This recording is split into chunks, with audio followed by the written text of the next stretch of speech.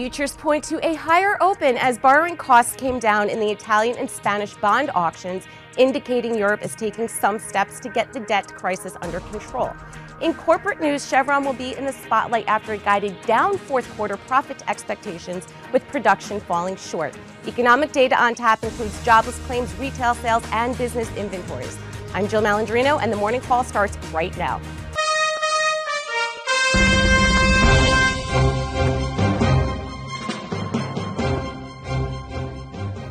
Good morning, everyone. I am Evan Lazarus with t3live.com. And I'm Jill Malandrino with theStreet, and together we bring you the morning call. We're up about 5 handles going into the open. The European bond auction was better than expected, but what we're looking at today are the key identifiable trends that we've seen in the market overall, where we're back into a stock picking environment, which is exactly what Evan and I are looking for. We've seen a lot of movement on the overnight, and we've seen a lot of movement predicated on the opening print.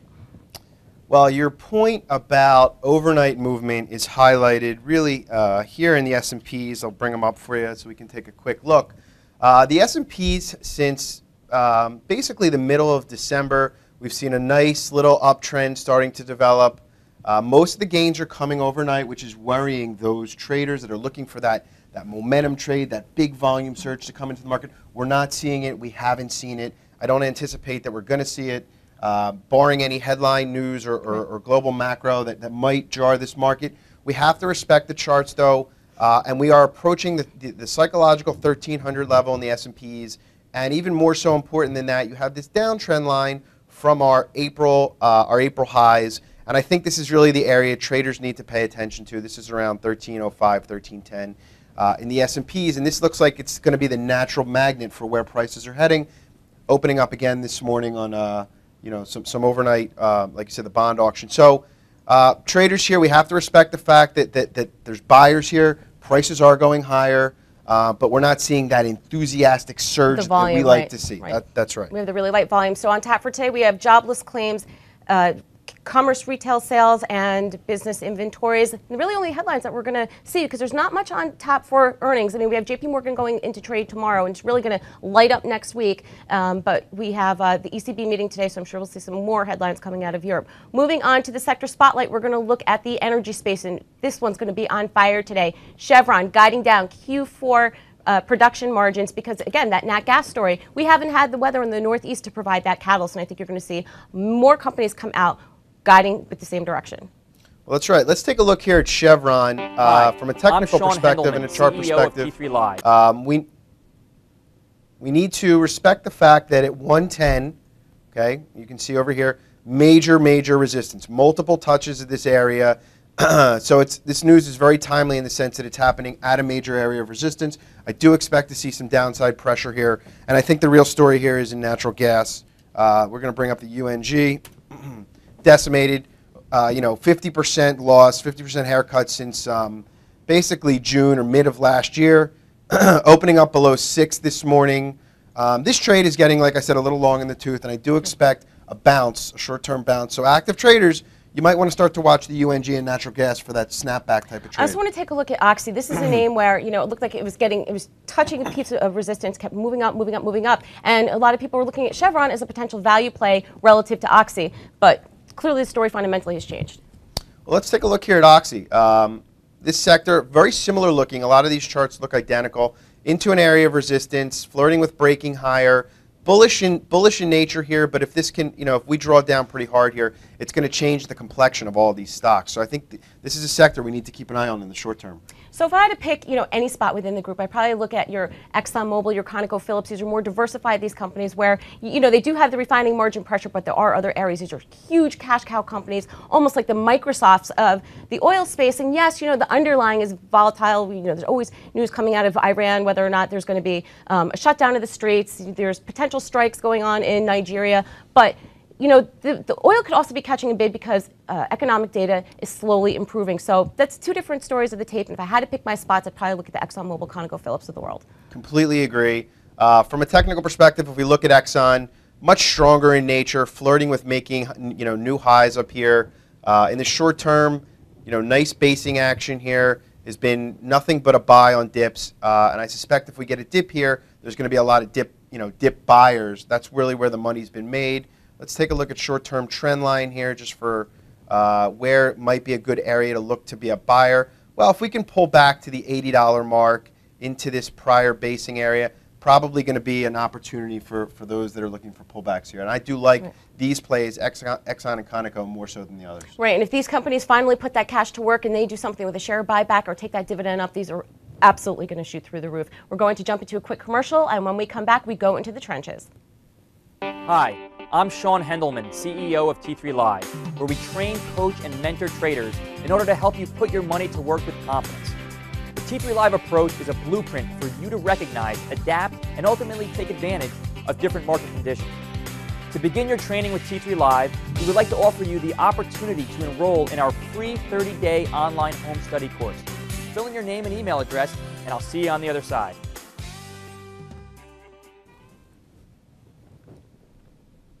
Welcome back to the morning call. Speaking of stock picking, we're going to jump into the trenches in the retail space. Retail sales holiday season wasn't quite as strong as people expected, especially on the margin end because it was a very promotional environment in the effort to get inventory out the door. So this is where it's kind of cool for Evan and I, because this is where you go stock picking. You have your performance-based names that did really well. You have your luxury names that didn't do too well because it just did not live up to analyst expectations, and the charts completely confirm that for us. Let's kick it off with Macy's in the department store space. Interesting here that you have the haves and you have the have-nots in the same sector. Macy's, a have, big department store, has been nothing but a performer all year, consistently making higher highs and higher lows. It's what we like to see, nice steady uptrend. Sitting here at new highs yesterday, momentum sort of dying here. Little, the candlesticks here from a charting perspective getting smaller, ranges getting tighter. Could be ripe for a pullback. I'd look to be a buyer at Macy's on a pullback, possibly into the lower 30s. 31, 32 area for a trade. Moving along to Lulu. Gotta love those yoga pants, and clearly everyone else does too. It's almost like Starbucks at $5 coffee. People are still buying. They just increased their Q4 guidance. Well, my wife's been killing me because I refuse to buy the stock. It's been nothing but an earner, buying every pullback. So my apologies go out to my wife. It's been at least you're supporting the bottom line. It's been an ongoing fight, and I've been wrong every single time. Lulu upping their guidance the other day. We can see on the chart breaking away here. We saw earnings not too long ago down here around the low 40s, now up here around $60, approaching new highs. Now, I would not be a buyer here. You don't want to chase this, upside breakaway. You want to let this base, build a base, possibly pull back, better buy in the mid-50s. So moving along to Nike. If you talk about Nike, you also have to look at UA. These performance-based products, these are the ones that caught the bid through the holiday season. They clearly outperformed. These are one of the spots that we picked. Is there still more room to go, or do we look to pull back a bit? Well, like most of these stocks, you don't want to buy new highs. Buying new highs is a recipe for disaster. I don't care who you are. If you are an active participant in the market with shorter-term time frames, you don't want to buy new highs. You do want to buy pullbacks. So, Nike here, strong, nothing else to say, sitting at highs. Definitely going to have some trouble getting through this upper band of resistance. You can see, poking its head here, but not really breaking through. I'd look to be a buyer at Nike if you can, somewhere in the mid to lower 90s. Moving along to the luxury names, Tiffany and Coach. Look, some guidance cuts there too. They did not perform as well as expected. Maybe U.S. tourism wasn't quite as strong. Maybe the European effects are really starting to hit the stocks, but this was another group where you could pick them and see that they just did not outperform like some of the other names did. Well, maybe Tiffany's goes in line with what's expected with Wall Street bonuses this year. So we have the have-nots, and this is a stock breaking down on a big gap down a few days ago. Probably just best left as an avoid. Just stay away from it at this point. There's really no reason to be here. There's better names that we can go to that have better opportunity. You don't want to buy. You don't want to be picking bottoms. This is not a market to pick bottoms. This is a market to play the ones where money flow is. Stay away from the ones where money flow is not. Even if you take a look at Coach, I'm pretty sure that the chart looks similar. Again, they were bid up really nice October, November, well, a little bit different. October, November, and then as consensus was bringing their estimates down as the holiday season wasn't playing out quite as well, you kind of see the same pattern fundamentally and also from the chart perspective. Well, with Coach, it's interesting. From a short-term perspective, it could be an interesting trade right here in the low 60s where it's at right now. If you really wanted to be tight against that $60 level, you might want to look to buy this pullback here. But that being said, there really hasn't been much opportunity in the stock. We look to the left here. We go back to October and even September. The stock hasn't really made much forward progress one way or the other in the last 5-6 months. So at this point, I'd say if it hasn't participated going into in the fourth quarter of last year when you've seen a lot of opportunity in retail, maybe it's best to just stay away. Moving along, let's go to quick hits for quick cash. We're going to kick it off with Visa. There's a bunch of analysts out there saying, hey, look, if you're going to get involved in the financial space, take a look at the credit cards. Loan growth is moving up a bit, and economic data at the end of the day is really improving from the domestic standpoint. Well, Visa's had a nice run. We can't deny the fact that the stock has already had a big move. We look at the August price down here around 75, now trading, we saw slightly over 100 a few days ago. It's actually dealt very well with the big sell-off that we saw on MasterCard over the last week and a half. I would be very careful from a technical perspective. If you are an avid chart follower, be careful with this pattern. This looks like it could pull back to the low to mid 90s here into this rising trend line. Just in touch to talk about credit cards for a bit further, you can see that sell-off in MasterCard from 380 to 340 over the last 7 or 8 sessions. There are sellers here. I know a lot of traders have tried to buy this dip already and have been punished for doing so. So be very, very careful with this credit card sector right now. Moving along to IBM, we did really well with this play over the summer, Evan, you and I, when we did that with options profits. I think it was like August or September. Great move up into just about 2 weeks before the year ended, and there's pullback, so there's another opportunity for people to put new money to work. Well, just like in retail and tech land, it is a have and a have-not situation. It is a stock picker's tape. You have to be very, very meticulous about the symbols you are buying right now.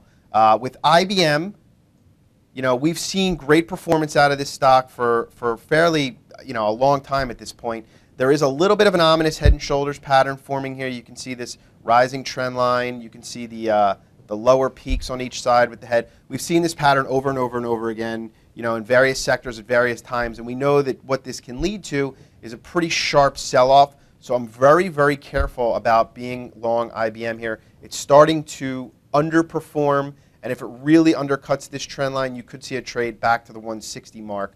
And this is obviously a bellwether big cap tech stock, something you have to take notice of.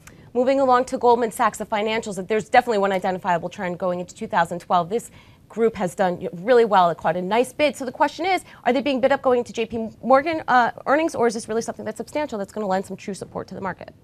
Well, I guess time will tell. Right now, as a trader, you have to just respect that if you're going to trade these bank names, they are just trades. They're short-term, cash flow type of trades. I wouldn't go, making a stance and saying these are long-term investments right now, and this is the bottom, and this is the bottom, and this is the bottom. That trade's not going to make any money. It'll be the bottom when it is the bottom, right. And we don't need to figure that out the hard way. Let's respect the fact that, every up move in Goldman Sachs, for that matter, has been short-lived. Every time we've seen a rally, just case in point here in October, where the stock rallied from 85 to $120 in 2 or 3 weeks, boom, sold right back down. Again, another short-term bounce to 105, sold right back down. So let's respect the fact that the stock has been nothing but short-term trades, and if you're going to trade it, use your charts wisely. I think Goldman can see back to the 105 pivot area, the prior high. If it can really, really, get that momentum trade through there, possibly something is changing. But for right now, it's a short-term trade, and we like it back to this, low 100, 105 area. Let's take a look at Potash, ticker POT, the ag group. That's my pick for 2012, Mosaic being my favorite name. I think fundamentally and technically there's so much opportunity within this group and this name in particular.